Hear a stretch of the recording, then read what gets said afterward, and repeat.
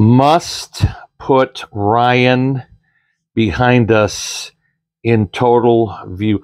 Oh, hello. Welcome aboard COD. I'm Paul Ferrace, the director of the USS COD Submarine Memorial, and here we are in the officer's wardroom again.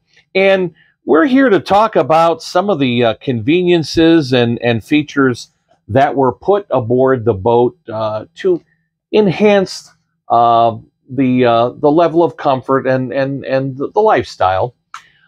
It's a small boat. In fact, as you can see, the really only privacy we have is afforded by cloth curtains. The wardroom was virtually always in operation, and of course, forward of this, we have our lovely pantry, where we could often have fresh coffee and maybe some cherry pie left over from last night's dinner. You often did paperwork, as I was doing when you arrived, but you often had to have the assistance of your yeoman. Now, the yeoman's office is down the hall, a great distance of maybe 18 feet away.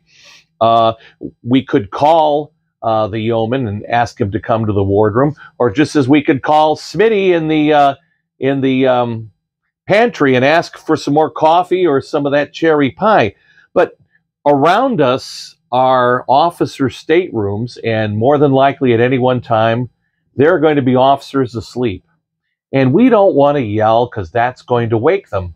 So Electric Boat Company designed call buttons to alert the pantry, which is just 8 feet that way, and the yeoman. These are the call buttons right here. I think we just took a close-up of those, so we can call the yeoman to come and bring the paperwork. And I'm very proud of my crew. The COD's call buttons are now functional after not being functional for about 46 years.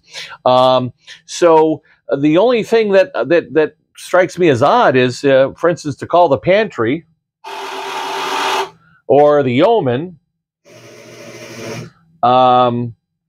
somehow the startling sound level of those buzzers, I think, would be just as disturbing to someone sleeping as anybody's voice. But there they are, and we're just happy that they work.